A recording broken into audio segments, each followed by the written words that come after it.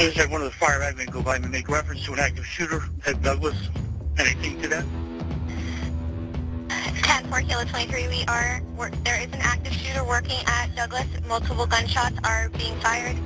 We can hear them in the background. Our 911 lines are blowing up.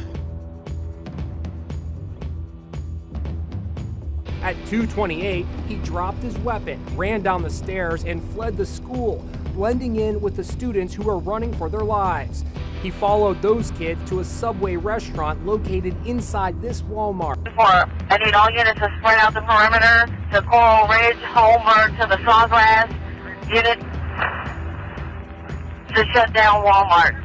The world's largest retailer has stopped selling guns and bullets to anyone under 21. Walmart says, in light of recent events, we've taken an opportunity to review our policy on firearm sales. Walmart says in light of recent events, it's also going to remove any items from its websites that resemble assault-style rifles. That includes airsoft guns and toys.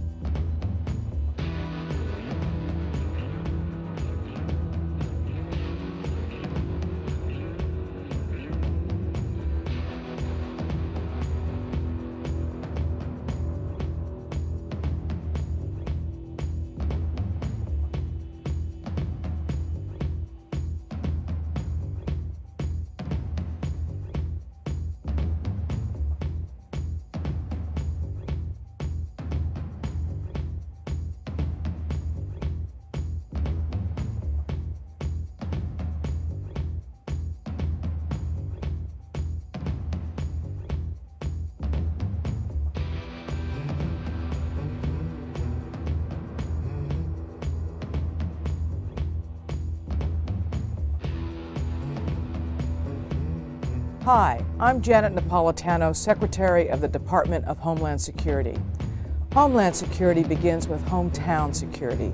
That's why I'm pleased that Walmart is helping to make our communities more safe and secure. If you see something suspicious in the parking lot or in the store, say something immediately. Report suspicious activity to your local police or sheriff. If you need help, ask a Walmart manager for assistance. Thank you for doing your part to help keep our hometowns safe.